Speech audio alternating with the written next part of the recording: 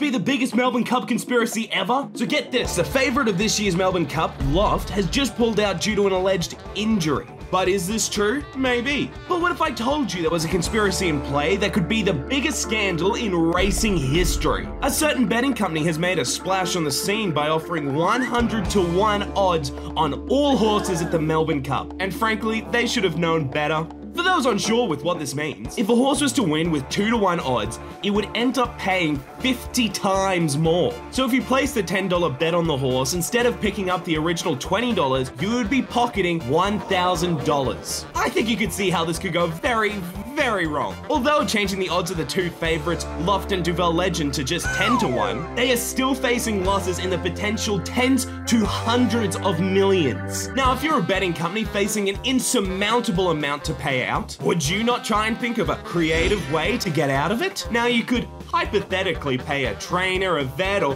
whoever to have a horse that is going to cost you millions scratched from the race. Now, this is entirely speculative and almost impossible to prove. Either way, said betting company has gotten extremely lucky with these convenient circumstances.